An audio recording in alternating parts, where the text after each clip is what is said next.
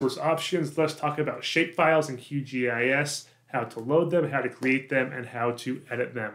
First, we'll go over how to open shapefiles in QGIS, and we'll do this in two methods. First, we can go to Layer, Add Vector Layer. Shapefiles are vector layers. Now, what I want to do is I want to select here the layer I want to load. I'm in a folder here that has some vector data. Make sure you select the .shp extension. You can filter down here if you want to limit your files to a specific file type. I've selected this. I will open it now. And when I click Add, it's going to add this file in. You can see I have a shapefile of the counties in the United States. The other way I can do this is very simple. I can go to the browser. I can navigate in the browser over here to any file that I'm interested in. For example, maybe mypoints.shp. I'm going to add that in.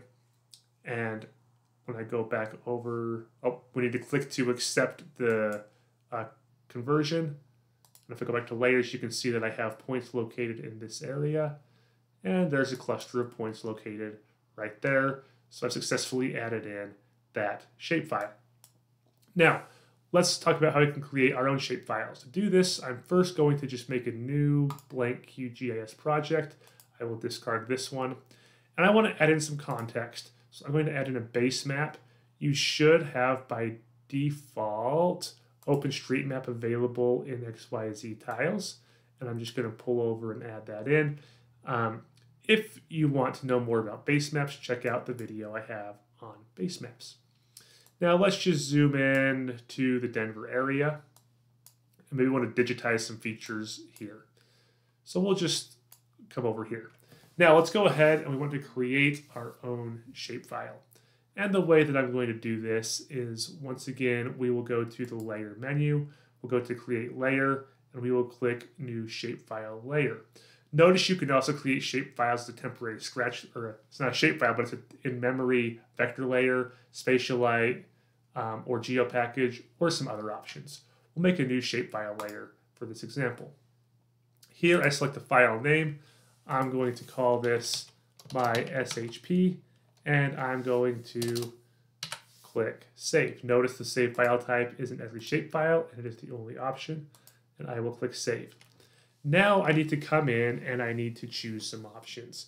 I need to choose a geometry type specifically. Let's make some lines. And then I need to select the coordinate reference system that I wish to use this for. We will just leave this in WGS 84. You can add Z values if you want to, and M values. We're not going to get into that. And you can add any new fields. We'll also have the opportunity to add these fields later. Notice that by default, we have an ID field. I'm going to leave the defaults, and I'm going to say OK. So now if I go to my layers, you can see that I have my shape right here, my SHP.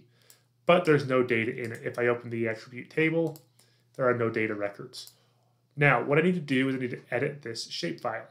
And the best way to do that is to go to the editing toolbar, digitizing toolbar, which is right here. If you don't have this, you can go to View, go down to Toolbars, and make sure you turn on the digitizing toolbar.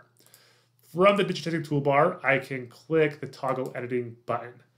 And now editing is turned on for this layer. You'll notice the little pencil symbol right next to it. And when I do that, you'll see I have some additional options that appear on this menu, on this toolbar. I can now use the Add Line feature to create a line. For example, if I want to create a line that represents this road, I just left-click and left-click to add vertices, and left-click again, and now I've created a section of this road. When I'm done creating that section of road, I right-click, and it pulls up the attributes if I want to enter these, and I can just say OK, and that to leave that null. Now, let's make another line over here to represent the cross street, just like this. And I can right-click when it's done, and I'll say OK, and let's make another one here to represent this street here. And I can right-click when it's done and say OK. Now, my lines are created. I want to make sure I save those lines, so I can come in and I can click Save Layer Edits, and I can turn off editing. Now, those lines are very difficult to see where they overlap the roads. So I want to adjust the symbology for my lines. There are two ways to access symbology. You can see on the right, I have the layer styling panel, which you can access by going to View, Panels, and turning on layer styling.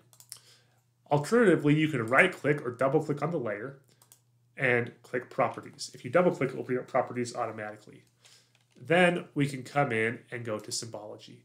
And here you see we have the same options. Now, let's go ahead and click on Simple Line to adjust the line settings. I can change the color to something like black, and I can change the stroke width to points, and I can change the point size to, let's try 2.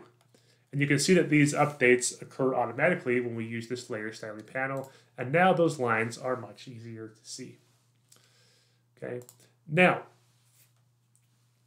there may be situations where you need to make some adjustments to features you've already created. Maybe, for example, instead of having this, maybe you can see here that I want this line to be pretty close down the middle of this road, and it's off just a little bit, and I want to adjust those vertices. So what we can do here is we can toggle the editing back on the toolbar here, and we can find this tool, which is the vertex tool. And you'll notice that we have option 1 for the current layer. And we'll select that vertex tool. And you can see it gives us this message here, which tells us to right click on an editable feature to show its table of vertices. So if I come and right click on this feature, you can see it gets highlighted. Now I right click on it, and you can see that I have these vertices here. And I can click these vertices, and I can move them. See, when I click on that vertex, we have this line. I can now move that vertex down to that location, and it's edited that. I can come over and I can get this vertex here, and I can click on it and move it. Oops, click on it, click and hold, and drag to move that vertex. Move it down there, click and hold again, select it, then click and hold.